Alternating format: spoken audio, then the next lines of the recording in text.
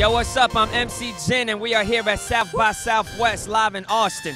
How you doing? You might not recognize me, but guess what? That don't even surprise me. Lately, I've been through so much, but as you can see, I ain't lose my touch. It's been really exciting. I mean, it's been great, because I've been dying to see the werewolf violin player, and I mean, I happened to run into him on my first day, so that was awesome. I found out probably only a few weeks ago that I would be able to come, and more importantly, that I was invited to perform at one of the showcases, Kingdom Experience, the one it's called.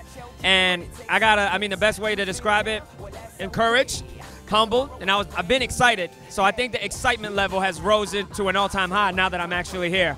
And just walking up and down this block, just seeing the interaction between the music lovers, the artists, just people in general, I think it's great. One thing I didn't think too much about, which I'm seeing here, is the diversity is great. Definitely a diverse crowd. I'm brand new. I'm brand new. I'm brand new. So The Man with the Iron Fist was a great project to be a part of. I mean, I just looked at it as a great experience to learn, be on the set, around some great actors, great talent, great directors. And I've been in Hong Kong, actually, for the last couple years. So when I filmed that, I was still residing in Hong Kong. But this year, 2013 specifically, is very much a transition year. Mainly, it's more personal related. Me and my wife, we just had a little baby boy. So praise God for that blessing. And because of that, I moved back to the States. So I'm based in New York now. So New York is home base. And along with that, just focusing on what I'm going to be doing this year, and it's definitely music related. So being here at South by Southwest is very just invigorating, even for that. Working on an album that I want to release later in the year called Hypocrite. Don't worry about me, I'm cool.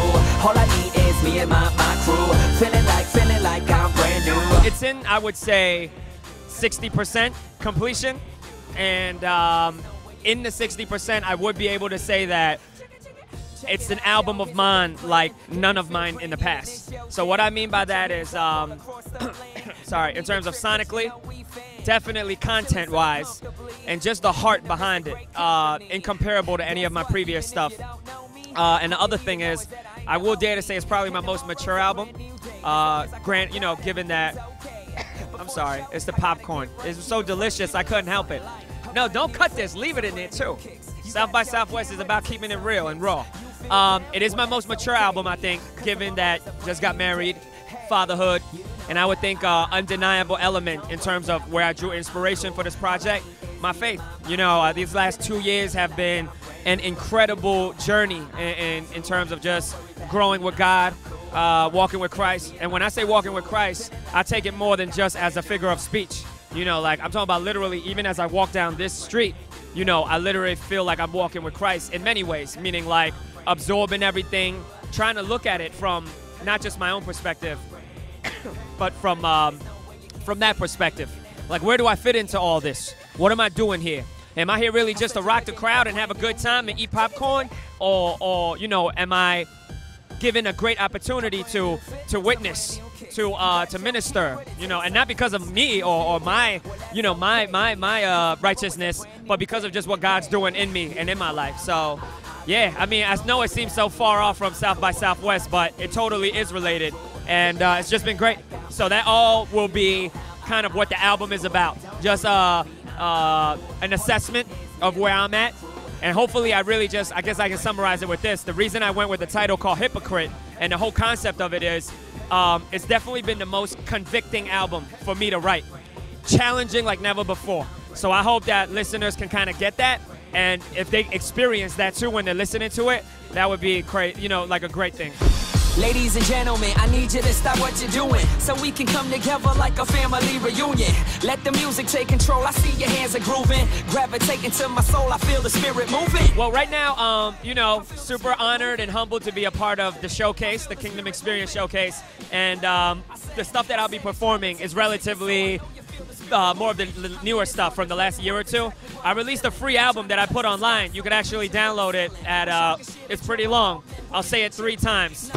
CrazyLoveRidiculousFaith.com. CrazyLoveRidiculousFaith.com. Only because it's so long.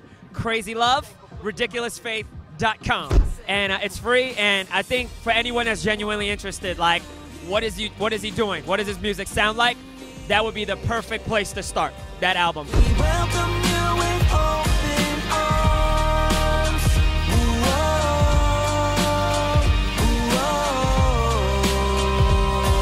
we welcome you with open arms. I think the intro would be a good start. The intro is a song called, crazy enough, it's called God Future. Now, does it have anything to do with Odd Future? Not specifically, but believe it or not, even in an indirect way, it is inspired as far as wordplay-wise. You know, I think in the last couple years, Odd Future as a group, I've never met them. You know, like Tyler, I never met them, and I can't really say anything about them on a personal level, but definitely aware of their music and their movement, and the whole reason I'm bringing them up is because the name itself inspired the title for this intro. And, you know, just for me to think about having an odd future, like, you know, what does it mean for my future to be odd? So there's two lines in that rhyme that goes, I'm praying for you if your future is odd, because all I see in my future is God. So that's the actual two lines from the rhyme. And like I said, it doesn't have anything specifically to do with them as a group, but I do want to just point out that it was totally inspired by the name of their group, Odd Future. And this is an intro on an album called God Future. Yo, what's up? This is MC Jin, and you are now watching Blastro.